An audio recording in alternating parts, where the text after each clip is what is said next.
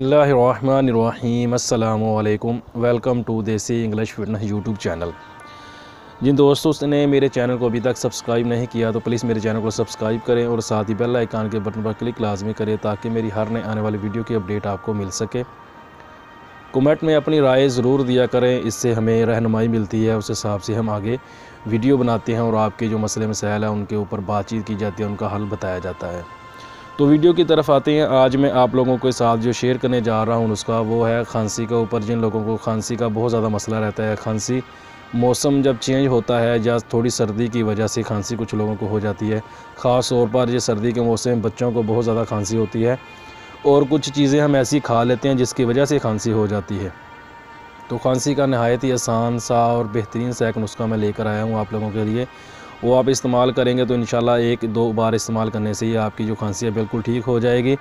और ख़ास तौर पर बच्चों के लिए बहुत ही ज़बरदस्त चीज़ है। खांसी ऐसी एक मर्ज़ है जिसकी वजह से ना तो बंदा आराम से सो सकता है और ना ही आराम से लेट सकता है। खांसी जब आनी शुरू होती है तो बंदे का उसके साथ पूरा जिस्म, पूरा सर दर्द करना स्टार्ट हो जाता है। तो इसके लिए बेहतरीन सी एक मैं चीज़ लेकर आया हूँ, वो आप इस्तेमाल करें, इंशाल्लाह उससे आपको बहुत ज़्यादा फ़ायदा होगा। तो आइए चलते हैं नुस्खे की तरफ। नुस्खा मैं आप लोगों को बता देता हूँ, नहायत ही आसान है। उसमें हम दो चीज़ें सिर्फ ऐड करेंगे। पहले नंबर पे हम लेंगे उसमें इस्तेमाल करने के लिए सुहागा।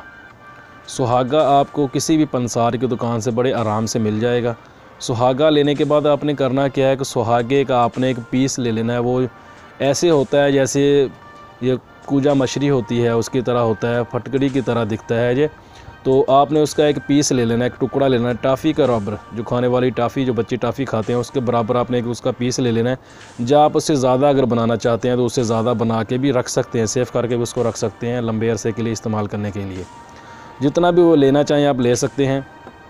करना आपने क्या है कि उसको ले के, जितना पीस भी आपने लिया है उसका ले के आपने तवे के ऊपर रख के नीचे हल्की आँच जला देनी है।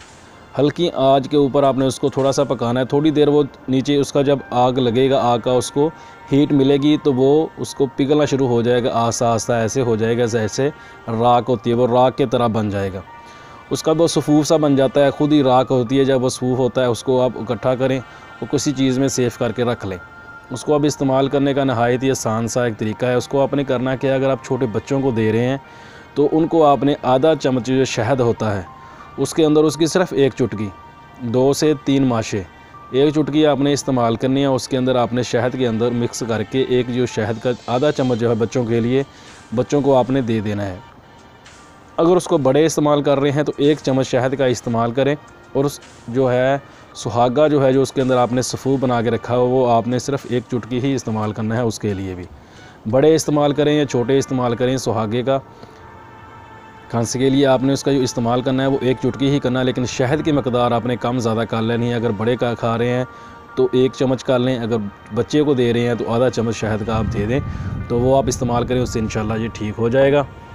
तो उम्मीद करता हूँ कि ये वीडियो आप लोगों को पसंद आई होगी। मिलते हैं किसी ऐसी ही नई वीडियो में, तब तक के लिए अल्लाह हाफिज़।